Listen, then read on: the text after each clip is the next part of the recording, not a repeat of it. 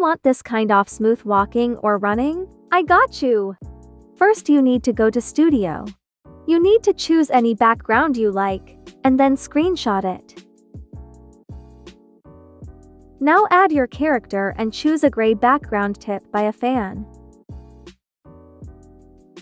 And screenshot. You also need to crop it, but it's your choice. Now go to xXteddyXxzz and select the photo of your character you screenshotted. Now use the eraser bucket and erase the gray background with it.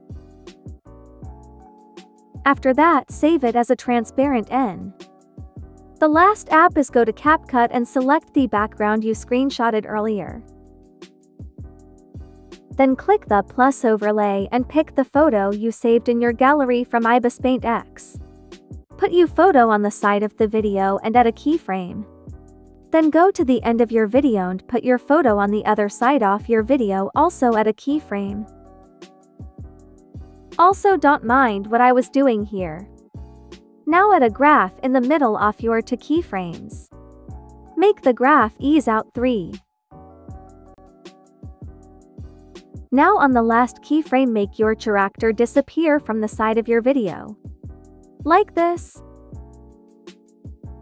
Now click Effects and go to Video Effects. Choose Motion Blur from the Basic section. Click on it and click the object icon. And select the overlay one, the one that has your character in it. Click Adjust. Set the horizontal shift to 47 and set the intensity to 100. And there you go! You can repeat it how many times I want. Now just export it.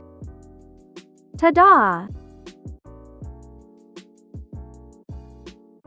If you find this video helpful, please consider subscribe and liking the video, and let me know in the comments if it helped. This is the end of the video. Bye, my little grapes. 3.